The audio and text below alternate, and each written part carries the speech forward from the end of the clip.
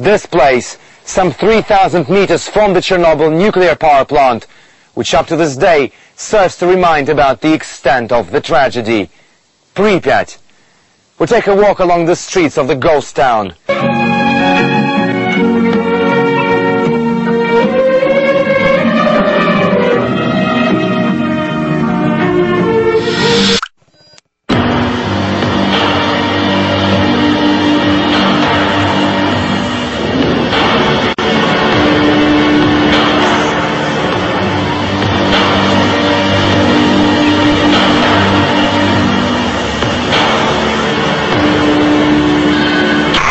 This Ferris wheel and adjoining theme park have now become Pripyat's most popular landmark. But few actually know that it was meant to be launched on May the 1st, 1986. This was supposed to be a gift for the residents on the Labor Day holiday. Officially, the public had no chance to ride it.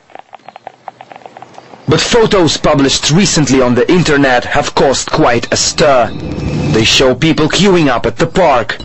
Some suggested that the authorities launched the wheel on the day of the blast to take people's minds off what had happened. We all got a strong dose in the end.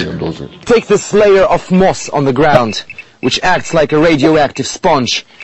You put the meter on it, and it goes crazy the next second. You can see it for yourself, 20, 30 times more than normal human level.